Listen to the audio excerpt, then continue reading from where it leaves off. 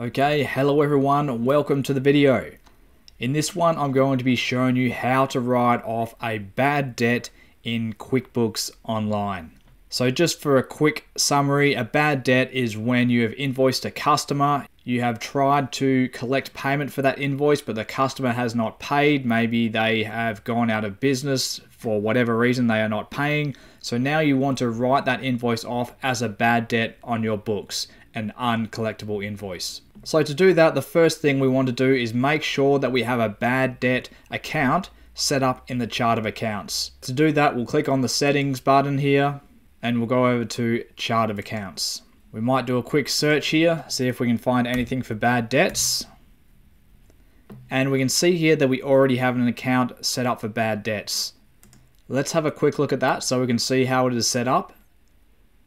So if you don't have a bad debts account, you're going to have to click on this new button here, and then you'll come in to this window. You'll select account type expenses, detail type bad debts. In the name, again, you will type bad debts. A description is optional, and then you can save and close. So once we have the bad debt chart of accounts set up, we need to then set up the item. And this will be used when we create the credit note. So to set up an item, again, we're going to go to the settings icon here. We'll go products and services. We're going to select new, non-inventory, and we'll type in bad debts. A lot of this stuff here is optional. For the sake of this example, we're going to keep it simple. The income account needs to be the bad debt account that we just checked was already set up in the chart of accounts. So we select that. And then we're going to go save and close. Now let's go have a look at our invoice register. So we'll go sales, invoices. And the invoice in question here that is uncollectible in this example is going to be 1008 Benjamin Young for $71.50. So what we have to do now is enter the credit note. So I'm going to keep this screen open because we're going to come back to it. I'm going to go right click, duplicate. So we'll have two screens running. And we're going to click on new. And in QuickBooks, if you want to create a credit note, we select adjustment note. So the invoice here we can see is Benjamin Young 1008. We need the customer to be the same name. So we'll start typing in Benjamin. There it is. We'll select him. We'll put in an email.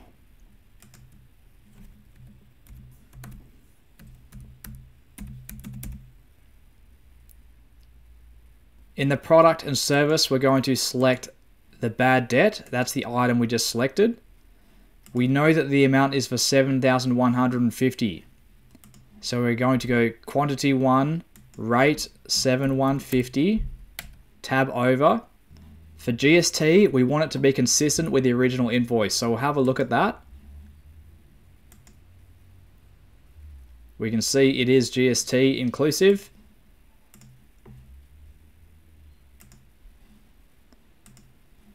So in here, we'll enter GST.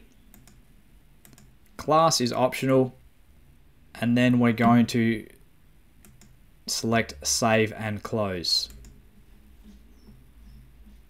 Okay, so we've got an adjustment note for 1023. That's the number.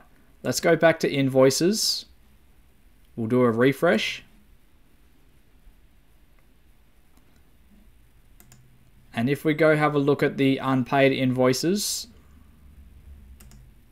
we can see that 1008 invoice has disappeared. Let's go have a look at all and we'll go find that invoice. Here it is. We'll click on it. And we can see on the 16th of 12th today, there was a payment for $197. Let's have a look at that. We received a payment. There was a credit for the adjustment note 1023. That's the credit note we'd entered for $71.50. Now, if we have a look at the calculator, 7150 exclusive of GST equals 6500. So if we run a P&L now, we should be able to see a line for bad debts for 6500. Let's check that. So I'm going to open a new screen in case you want to come back and have a look at these other screens. I'm going to run a report, profit and loss,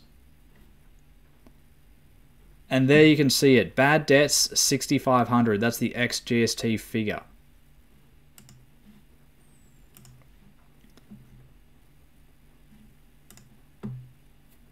And if we do a search on Benjamin in the all invoices,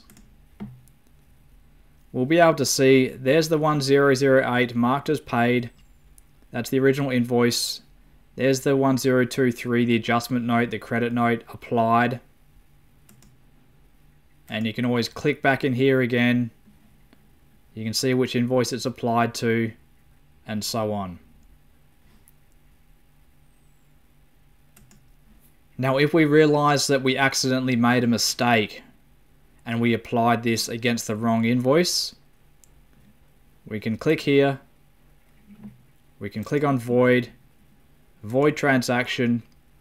That was on the adjustment note, we just voided. And then if we go into 1008, we can now see that it is showing as overdue because we deleted that credit note that was applied to the invoice. And then if we realize, hang on, it actually was the correct credit note that we wanted to apply to this invoice, what we would do is we can go to edit on this voided adjustment note, more, copy. We can see it's got a new number here, 1024.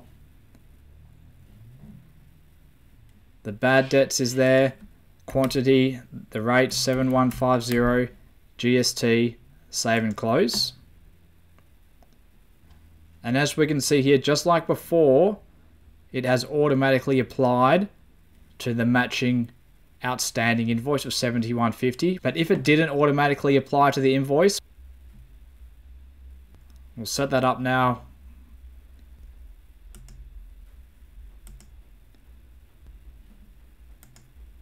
We're going to delete the payment.